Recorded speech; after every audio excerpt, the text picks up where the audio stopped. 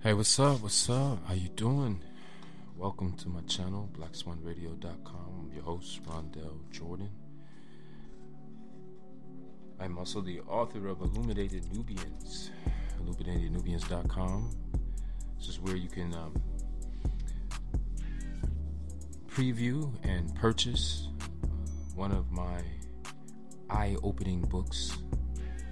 Illuminated Nubians, what that basically means is that I'm highlighting the Nubian perspective that has been hidden in the scriptures, the Bible.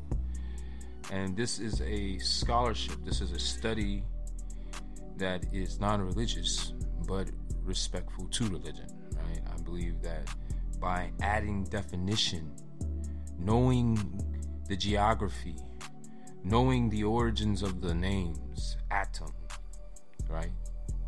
Atom was in the Kemet culture, in the Kushite culture, the Nubian culture, was the god of creation. You should know this. And the notes that was taken from Greece and added into it. And there is so many different poetic nuances that are in Genesis through Revelations. And these are the reason why they're interconnected. You know, in Revelations it talked about the pure river of water of life that was clear as crystal, proceeding from the throne of God and of the Lamb, and in it, in the middle of the streets, where on either side of the river was the tree of life. You should know that that is the papyrus. Right? Papyrus only grows up and down the Nile River, which is the root, and then the offspring, leading to the offspring of David. Right? And there's a lot that Christ is trying to teach us and show us. But if we can't recognize the black and the white and the union and the wars and the reality of world history because of our racial bias either on either side, then this makes us one-sided, right? And in order to have a balanced frame of reference, right, you have to be able to handle the pros and the cons, the good and evils of nature, because yes, nature is beautiful. It is abundant, it is astonishing, and it's an experience that we can only get to know in the flesh, because it is the physical realm. It is, our bodies is made up of its essence. And so this life is a gift from God, and we can allow the default system to rob us of lifetime, the gift that God has given us, the gift of life. To be led by nonsense is blind faith, lest we all fall or fade in an eternal void of emptiness. So we need to make sure that we prove all things, right? Because this saying, you're in my garden and I bring you water, and I say you can eat up off all the fruits in this garden, but of the tree of knowledge, the fruits of knowledge, you best not touch. This initially may sound delightful, but after a certain period of time, when you mature, you've gotten married, you have a woman now, you now are ready to now establish your own. You need your own, to ownership, right? So that you can multiply and be fruitful for your lineage going forth. Going backwards is for your ancestors. That's the tree of knowledge, knowledge of your past, knowledge of your connection, your roots that lead you to your source, your divinity. Now, it's important to understand that Adam the God of creation. And we use the term God, but neter, the principle of creation, the nature of creation. Neter, right?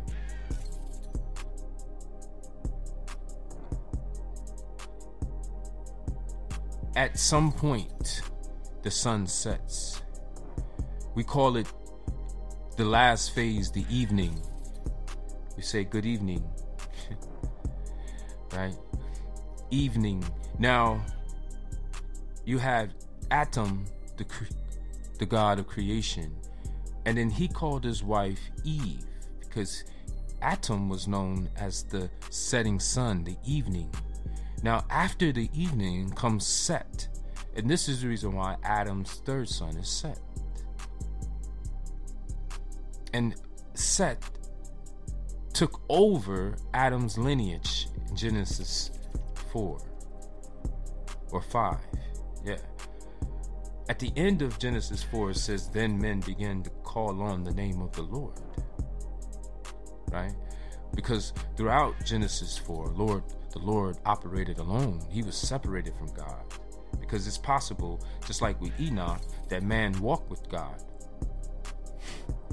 For God took him, right? But they separated. And most people, you can see it. You can go open up any Bible, and you can see the separation between Lord God in Genesis 2 and 3, and then the Lord operating on his own. And then at the end of the chapter, it says, then men began to call upon the name of the Lord. The Lord, named after Seth. Literally. Now, we know the relationship between Seth and his brother Asar, which the Greeks came in, changed the language, confused the language so that we didn't know each other's speech. Each other is the past, our ancestors till now, so that we will even amongst ourselves quarrel about certain details, therefore creating discord. It's an agent of discord, just like the apple. People refer to the Garden of Eden, they think of an apple when the apple was not even a part of the story. That's Greek mythology. It's the apple of Eris, the apple of discord, when the actual fruit that we are supposed to be deliberating on is the fig tree. And so when Christ was being challenged, he had just spoke of the fig tree, right? And that's when the elders and the priests came and challenged him. By what authority do you do these things? But he gave away the key to life, which is, he said, I say to you, if you have faith and do not doubt, you will not only do what was done to the fig tree. What was done to the fig tree? And if you're thinking about the apple, you don't even know. But Adam and Eve sewed fig leaves together and they made themselves coverings. Why? Because she saw that the tree was good for food and pleasant to the eyes and desirable to make one wise. See, that wise is the third eye. She saw, pleasant to the eyes, desirable to make one wise. She took of the fruit and gave it also to her husband with her, and he ate. And the eyes of both of them were open, and they knew that they were naked, and they sewed fig leaves together and made themselves coverings. And then Adam and his wife hid themselves from the presence of the Lord. They made for themselves coverings. They became instantly creative. They became instantly self-sufficient, problem-solving. She looked for herself, and indeed her eyes did open. They wisened up. They lost their ignorance. Innocence is only good up to a certain age, a certain stage.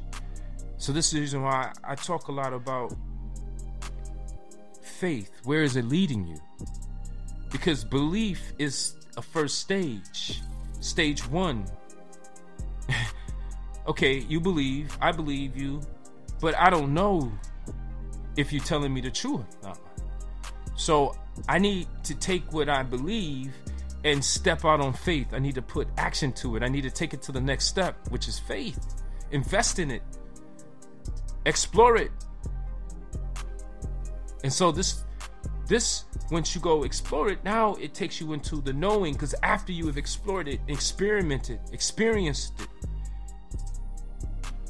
now you know whether you were right or wrong. And the next generation is now building on a more solid foundation.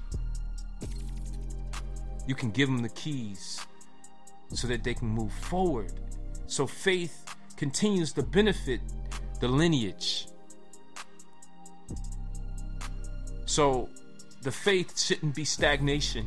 We shouldn't be seeing a result generation after generation after generation that is poor, that's not producing anything positive, and then just go along with it because of a tradition. Where is your faith leading you?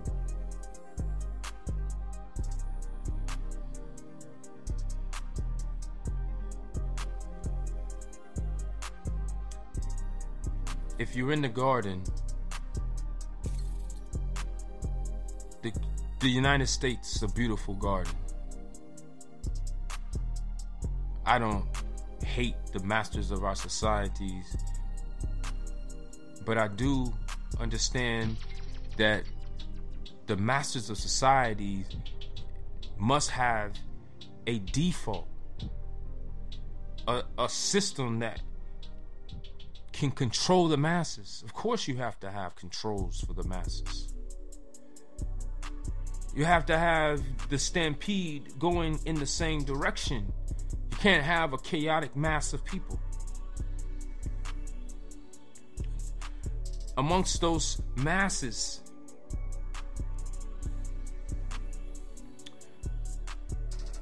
there will be exceptions. But exceptions sometimes have consequences. Repercussions, maybe you could say. Because it's an exception. So it's not for everyone, it's exceptional. So when someone says, where do you get this authority? Where do you get these thoughts? Well, where do you get these results? See, it's a difference between results. In life, what you want is to get the results that you desire to get out of this life. Because another person can walk up into you and say, hey man, you're going to be given another one. And let's say I love this person and I trust this person. But how can you prove what he say to be true or not unless you waste the life that you actually have, the here and now, what God has given you? Let no man fool you. Now, it's people that may not want much out of life, just want a simple life. It's what you are called to do. But we want to do the work of God so that we can inherit eternal life, the tree of life, the key to life, and that is to benefit our offspring.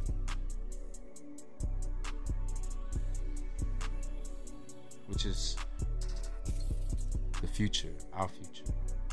Passing on, paying forward for our ancestors. Until next time, thanks for listening to another Illuminated Nubian blackswanradio.com production. Until next time, keep the faith. I'm out. Peace.